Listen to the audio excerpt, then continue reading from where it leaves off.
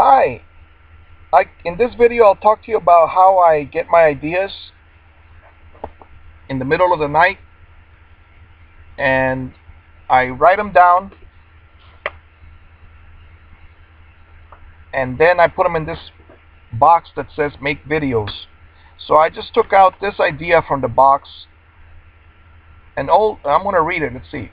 An old man said, "Don't take your kids to the water's edge, only on top of the platform."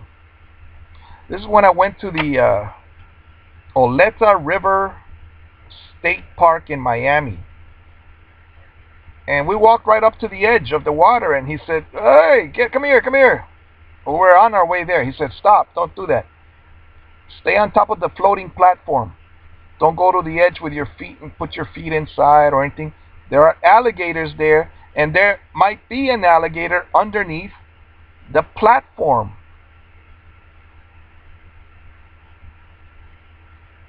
And then I said, "What? They have real alligators here?"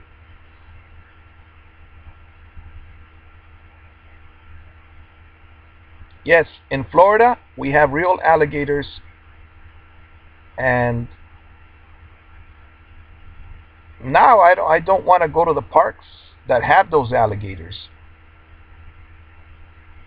I used to think they don't have lions out here in the city. Why would they have alligators here? But they do. That's how naive I was when I came from Chicago.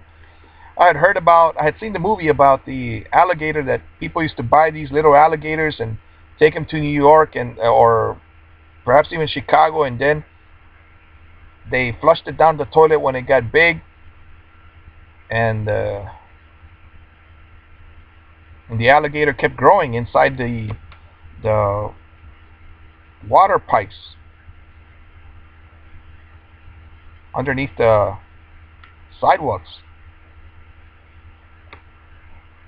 and the sewers. So there is a video of people grabbing an alligator and getting it out of that water pipe. That thing is a huge guy, so he's been there a long time. Alright, so don't go near those places that have alligators. If you have any problems in your life, please read your Bible verses. Read your Bible, but get some verse.